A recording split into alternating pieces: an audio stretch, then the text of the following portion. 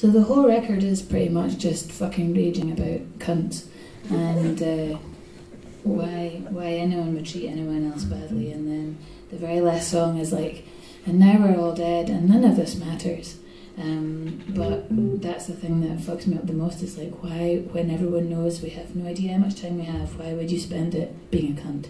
So, and I realised this the other night, that if everyone in the room, I don't think you come to my gigs if you're a cunt, so, but I'm pretty sure you all know one, so if you could just go home and tell the cunts to get to fuck, that'd be great. Thank you.